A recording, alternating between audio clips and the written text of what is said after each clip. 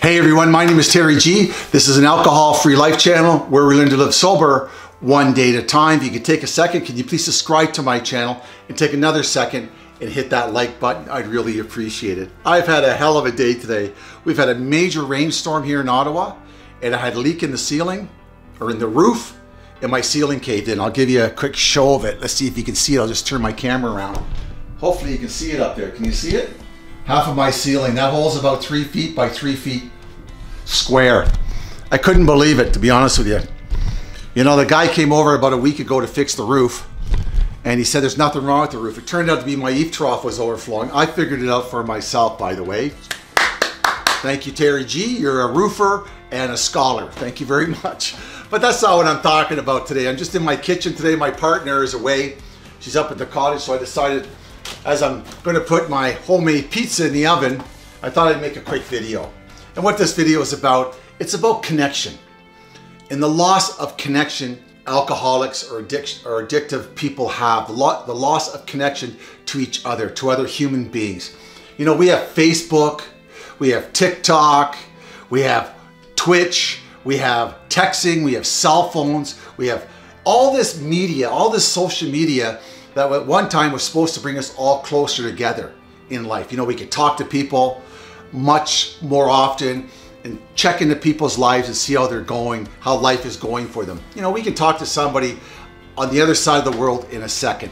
On my cell phone, I can call people, you know, with no long distance charges all across Canada. But you know, I feel lonely sometimes and I feel loss of connection. Sometimes a simple hello text or how you doing over Facebook Messenger just doesn't cut it. It really doesn't cut it. Lots of us are missing that personal face-to-face connection that we had at one time before all this technology.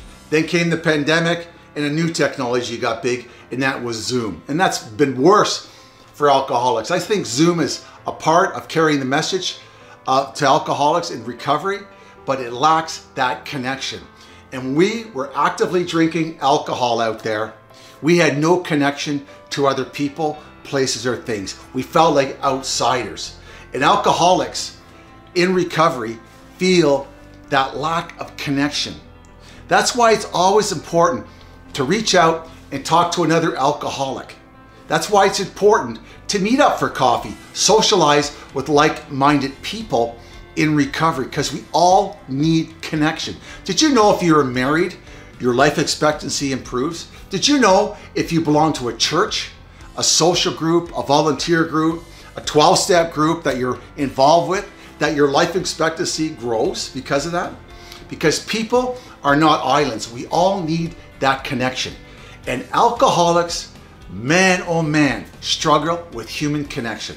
You know what most of us do when we feel lousy, when we feel the world's against us, hopeless, we feel like a victim? Our number one go-to place is this, and I hope you can relate to it, is we isolate.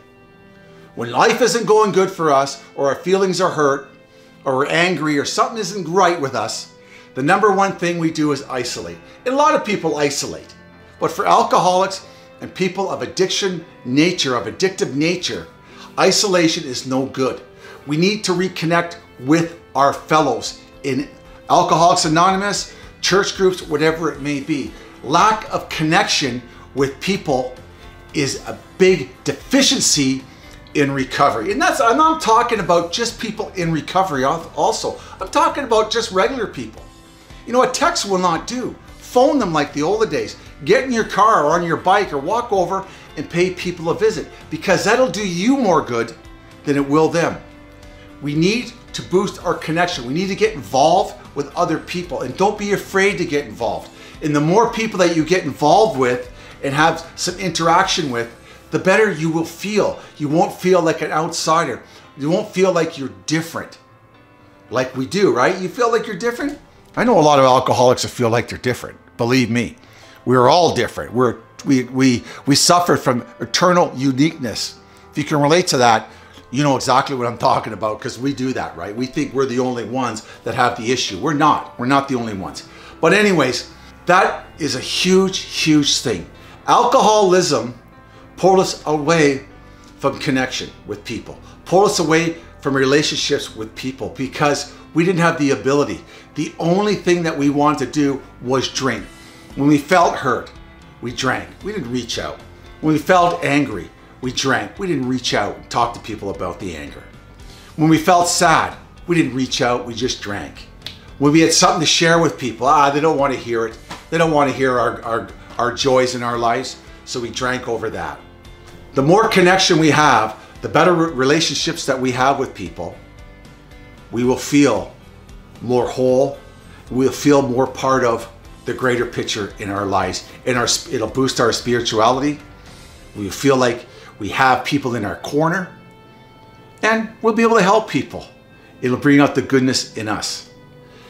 But isolating and thinking that a text or a message on Facebook or going on those Facebook groups about recovery or listening to me on YouTube is going to be enough, it's not. And get out there and start participating in our lives, in our work life, in our play life, in our enjoyment times, in our recovery time, in our family time. We need to start participating in that. And the more we do that, the more we'll feel united with the universe and the more we'll feel a part of. So when times get rough, we will be able to share our hurts, our fears, our pain, our sadness with other people. But it'll make us feel more connected to our fellows. A lot of people think that sharing things or being connected to friends and family and showing ourselves is not a good thing. It's not worth doing. It's selling ourselves short. But that's not true. Showing our true self and letting people know who we are will benefit us, and we will be the example to other people when they're feeling pain, when they're feeling their pain or going through a rough time, that maybe they'll be able to come up to you. But a lot of people, in my experience, when I show my true self, they relate the most to it. And the reason is because it's a connection, people. Alcoholics have a hard time connecting with people. Addicts have a hard time connecting. We always feel we love to go for a swim, but we'll just stay outside, don't go right in there. We won't get involved because for whatever reasons, low self-esteem, nothing to offer. I'm an alcoholic, I got resentment, I got guilt, I got shame, I got all those kind of things. But I'm gonna tell you something. Welcome to the world, welcome to mankind, because that is exactly what we all are. We're all imperfect, we all need each other, no one is an island, and do yourself a really big favor. Get involved in your life. If you belong to a church, get involved in that church. If you belong to a volunteer group, get involved in that volunteer group. If you belong in a 12-step group, go to the business meetings, go there. If you belong to Smart Recovery, get involved in the meetings. Start interacting with people. Show them your idea, tell them your idea. Show them your enthusiasm for recovery. Show them your enthusiasm for life.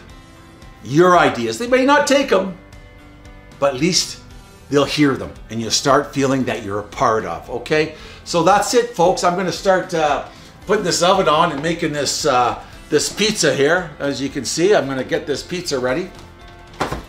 And I'm gonna have something to eat. It's been a long day. I haven't been feeling that well also, to boot. Had a little bit of a cough going on for the last 3 or 4 days. I can't believe it. I was sick like about a month ago. I had like a cold and I got a cold again. And no, it's not COVID. It's not COVID. It's not. Okay? I just want to thank you for stopping by and watching my video. My name is Terry G. This is my Alcohol-Free Life channel. Connection to our fellows is really, really important. It really is. So no one is an island. No one can do it alone.